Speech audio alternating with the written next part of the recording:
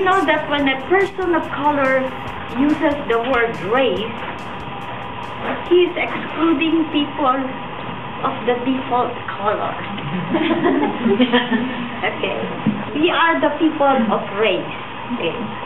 And we know that when the person of default color uses the word race, he is excluding himself and referring to us who belong to a different hue.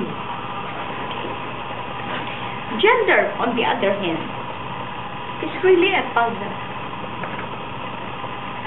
Gender means one thing to those who have race, and another thing to those who are of the default color. The definitions for gender change depending on what kind of color the person is wearing on her skin. In other words, race sets a boundary. There's a boundary when you talk race. When you talk about gender, there is a boundary, but also there is a link.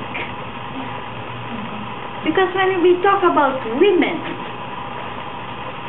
there are certain commonalities among women of whatever race. So you have race and you have gender.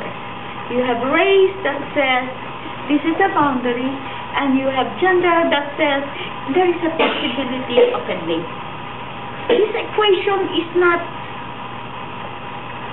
we have a word, what's that, Papa? It's not level, it's not balanced, okay? There's something missing. What is missing? Do you know what is missing? There's a third element. Oh, very good girl. Studies. Okay. So we have class. We have race, gender, and class. These are the tripods.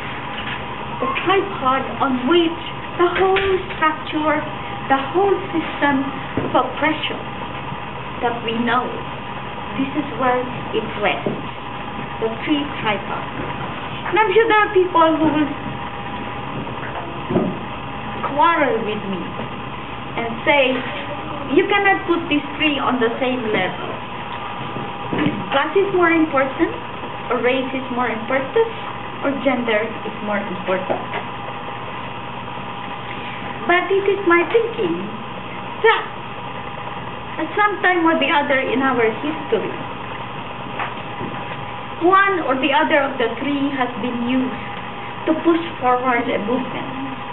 We've had the civil rights movement, we've had the women's movement, we have had the movement for socialism in terms of class. It ate my went to sleep.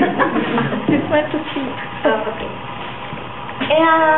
So you have these three movements, and they have achieved some successes in their own framework. But inevitably, there has been a failure. 1, 2, and 3. And therefore, it is my thesis that if you want to do comprehensive change, you have to take into consideration comprehensively all of these issues that create our system of oppression.